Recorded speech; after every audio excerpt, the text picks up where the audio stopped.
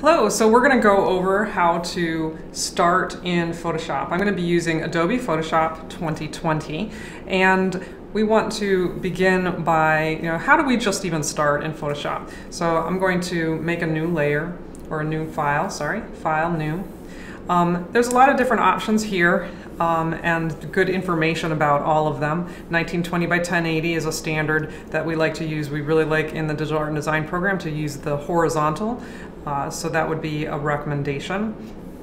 But I do have a file that I've already started, so I'm going to go with that. But in this case, you would just hit create, and you can see that you've got your safe zones and things like that. I am going to go to File, Open Recent, because we've been working on the character cubes, and so this is kind of like the baked image that I'm going to be working on with you today, although I'm going to be showing you dry media brushes today. So to start with, I'm going to go with File, Open, and cancel. File, Open Recent, and go to the cube character. File, Open Recent, cube character, PSD. Bear with me a second. I'm gonna go to my folder where I've already downloaded this stuff. The Cube 1A, when we downloaded the files, that is the file that we're going to have you guys work from. So what I'd like to do is control click on that and then click open with and choose the software that we're going to be working with. So today we're working in Photoshop 2020. Okay, so this is the way that you would start with a file if you're getting a template. Thanks to the people at about.com for this really cool dice template. I'm going to make a new layer, which is on the bottom. When you're starting out, first of all, I'm going to have you guys go to Workspace, and I'm in the painting right now, but you could be in Essentials and things are just going to be way too simple. I really want you guys to work in a more advanced state, so we're going to go to Workspace and choose Painting for what we're doing right now. This layers would have been already on the side, so I want to show you how to access that. So layers is something that I bring up all the time, every single time that I do my work. So with the layers open, the next thing for you to know is that this layer right here, we don't want to actually draw over it. We want to use it as the image that we don't really touch. So in order to do that, we're going to double click on where it says background, and we're going to rename this called cube. And then I'm going to make a new layer. So this little plus down below is our new layer.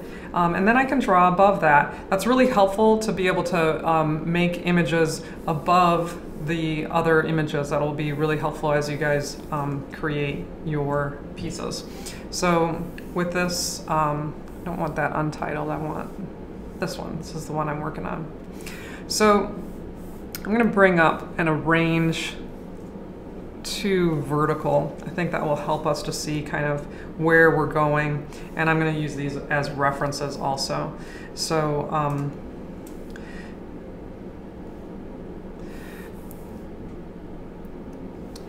basically with this particular project, although you guys could be watching this for any set, the idea is to make different visuals, different emotions, which are totally fun. So this one's surprised. Whoa, I'm totally surprised. Laughing, fear. So I was running out of fear. This one's miffed. I'm turning these eyeballs all on and off so that we can see which ones they are. This one is disgruntled and doubt. It could kind of be both of them. So he's like, I'm not quite sure about that. And then the one on the very bottom is happy. So these are what I'm going to work on kind of replicating. I had done those actually in Animate. So now I'm going to be working in Photoshop. And the key to working in Photoshop is that as you're working in Photoshop, you can work to have a sketch underneath and then make it more finalized like the ink drawings that I have over here. So today I really want to show you guys sketching process in Photoshop. So this tool right here is the brush presets tools, and there are general brushes when you first start in Photoshop, but if you do not have the other things like the dry media brushes, wet media, these are things that I've gotten from adobe.com, and so these are things that I would go and get more of these. So I'm going to show you guys how to get more, especially we want to get access to the dry media brushes. So I'm going to go to the gear up here on the top right, and with that gear I'm going to go to get more brushes, and that will open up Adobe. And you'll need to sign in to download. Okay, so now we're at adobe.com and we have entered our password, and we're about to get some really cool brushes. Kyle Webster got picked up and he made all of these brushes. So the Mega Pack, definitely want to install, and the Dry Media Pack. But in the future you will want to go through and get more of these depending on the style that you're going to want to work at. So thanks to Kyle Webster and his total awesome skills in making brushes. I'm going to click download for the Mega Pack and download for the Dry Media Pack. And these are ABRs. I'm going to wait then for those.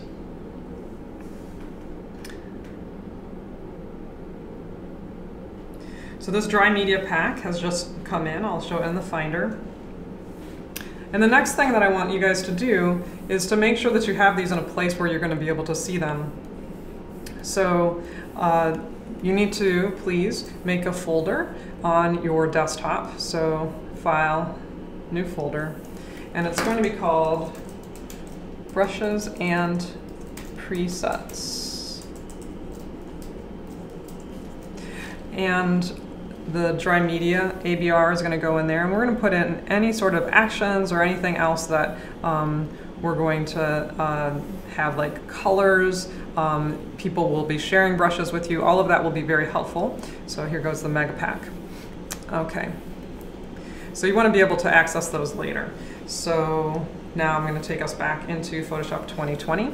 And I'm going to take us into this brush, which is different than this. This one here, these brush presets, will come with the opacity, the flow, the smooth, the color, all will be inside of it. So these are the dry media brushes. I've already loaded them, but I want to be able to put in the other brushes as well. So I'll show you guys how to do them. So you're going to click on the gear, and then you're going to import brushes. Then you're going to go find where you place them. So brushes and presets, and I'm going to do the Mega Pack. I'm going to hit open, and the Mega Pack is going to be sitting there.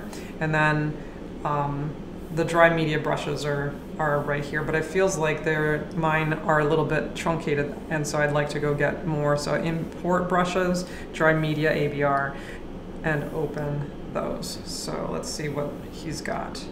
Yep, I'm right. There's a lot more dry media brushes in this set. So I'm going to use these.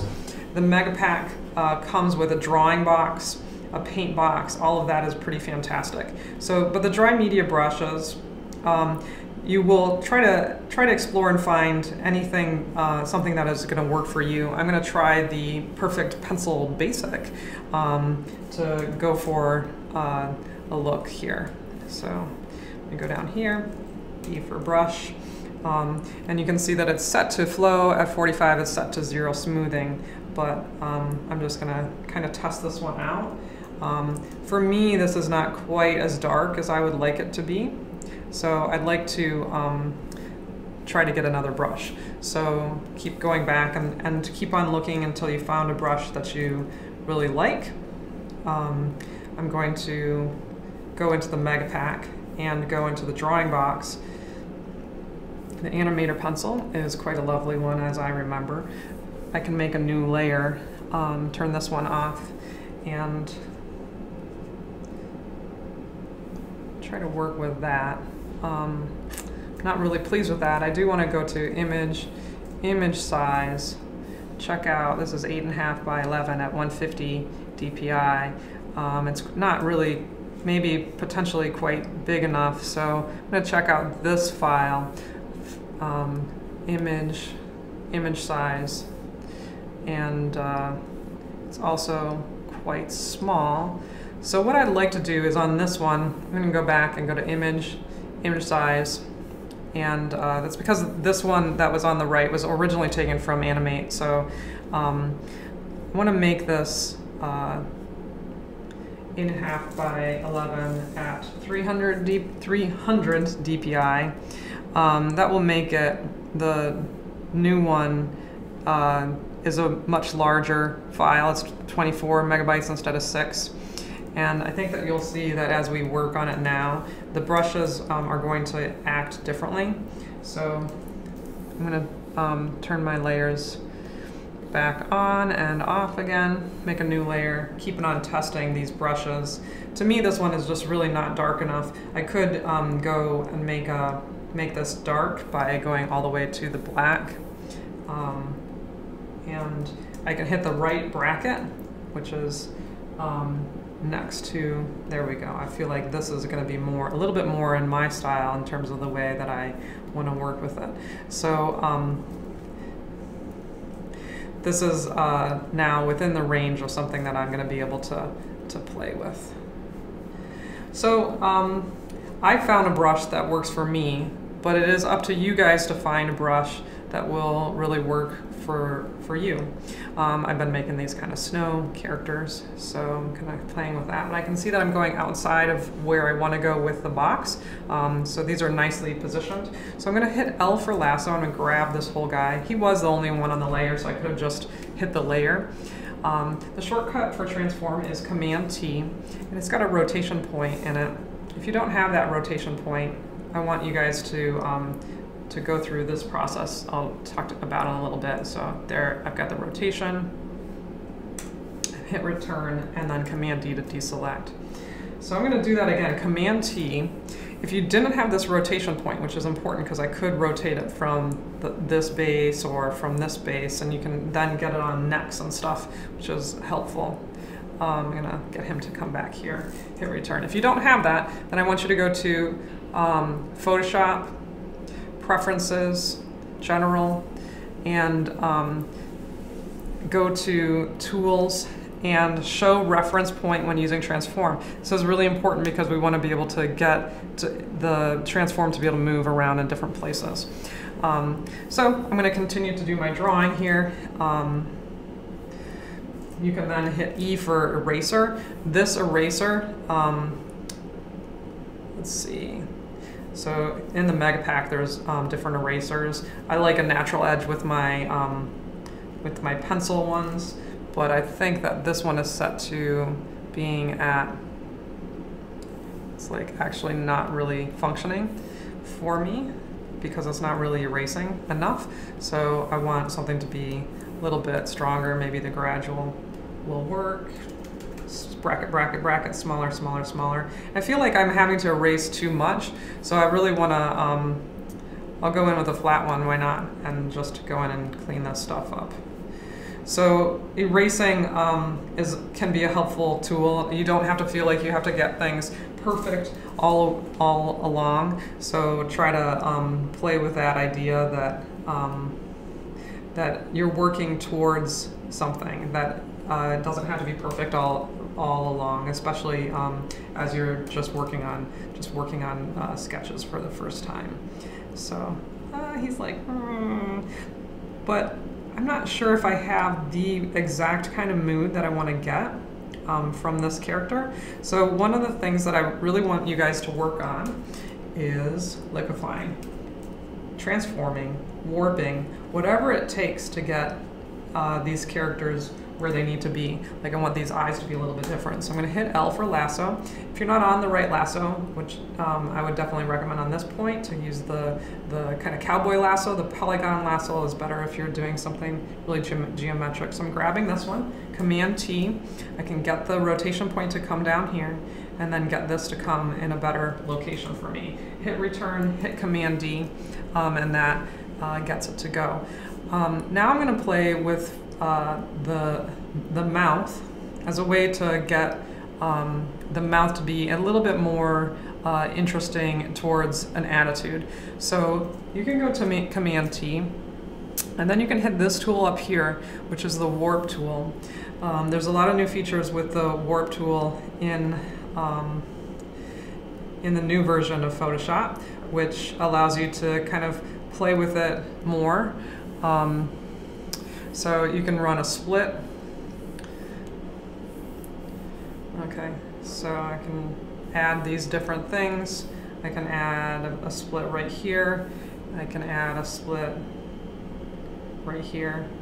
So if you drop them, then you can get the mouth, in this case, to be more extreme. So it's really quite helpful. Adding another split here allows me to then, oops, Command Z, drag this stuff around. So I'm gonna hit return and Command D to deselect. I'm going to just erase this because that's sort of not really working. He's kind of like, he's kind of like a silly little guy. I'm gonna reduce the size of his eyes. So Command T. If you hold down Shift and Option, it will all go in together. Actually, that was the old program, so I'm going to Command period that stops the transformation. Command T again. It will now just, actually, if you hold down Option, it will go into the center point. So I can play with that. Trying to get it to feel accurate.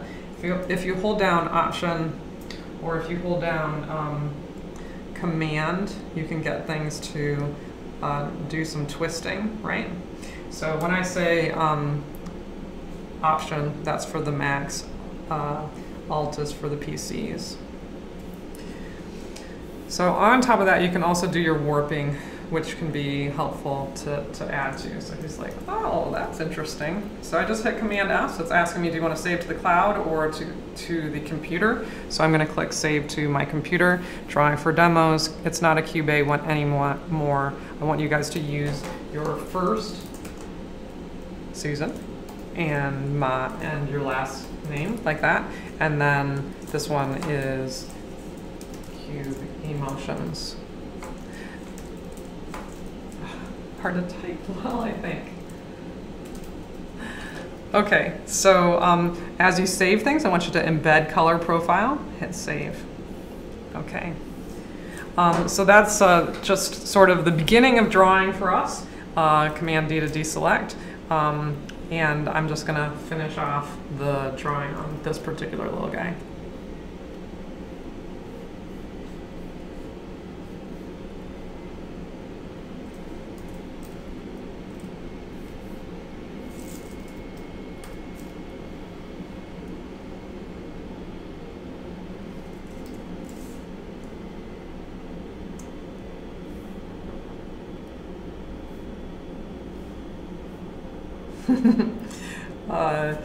It looks like he's got a little bit bigger chin right there, which is kind of funny for me. So another thing you can do is lasso down here, and then Command Shift I selects everything else that's not that other part, which you had just selected. Now I can hit Command T and play with that part of it. Warping might help because I might need it to kind of come in and play like that. So it's pretty helpful to have these tools.